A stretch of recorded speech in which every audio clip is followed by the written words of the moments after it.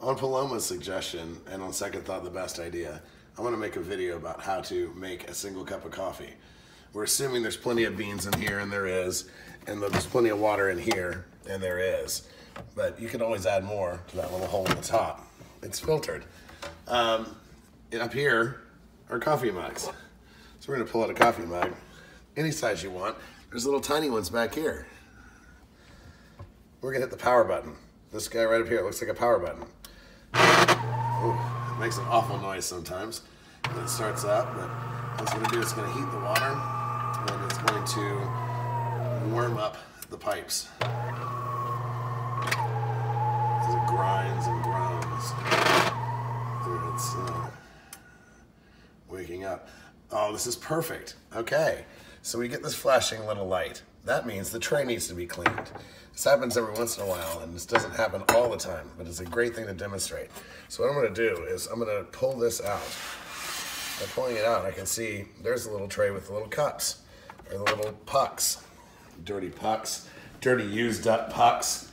All right, so we're gonna go over here. We're gonna open the trash can. Oh, this part's easy. And you just dump it all out. Dump all the pucks out. There you go. Then come back in here. And this part right here lifts off. See that lifts off? And it's full of water. We're just gonna go ahead and dump that in the sink. Okay. Now, properly I would clean this all out. I would spray out the gunk from here and everything, but for this purposes, we're just gonna get busy making a cup of coffee. So, put this back in here, this back in here, slide it in, and now we're back. Okay, so this little guy goes up and down depending on the size of your cup. I'm gonna do it in this nice big white cup. So, this little dial here, when I press this button in the middle, it goes from little bean, bigger bean, bigger bean, bigger bean, and the best bean, the big bean, the most beans. Everybody wants a strong cup of espresso, so I always leave that there. This one determines the size of the water. So when I spin the knob, it goes from little fill, medium fill, big fill, to the top of a cup, and then this M one, which is custom, and it's actually just a ton of water. Makes it more of an Americano, though I make my Americanos on this setting. So this is how I'm gonna do an Americano.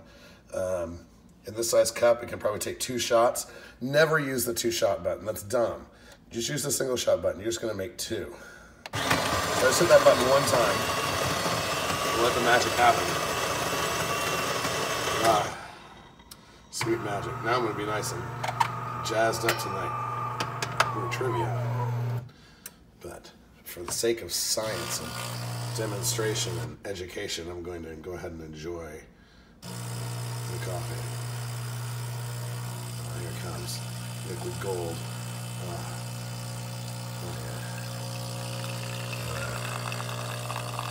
Oh yeah, cream on the top. Ooh. Oh man.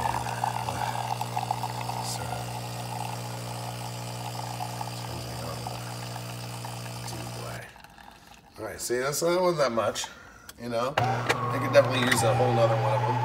But let's say you're filling something up and it's too much, you know, you have too much stuff. So if you hit the button again, it's gonna make a new one, but I pretend that means about to overflow. Once it starts pumping, I'll show you what you do. It's very simple.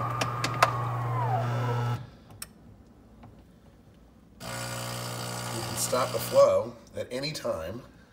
I would recommend at least getting the first little pump of delicious caffeine out of it. If I can stop the flow at any time by pressing this 1 cup button once again, it's just going to stop it right in the middle of its slowly pouring. All right, and that's it. Doctored up as you wish. There are Splendas and Sweet and Lows and real sugar. There's always cream in the fridge. But I know that the real people in my life like to take it black. So that's about it. Enjoy.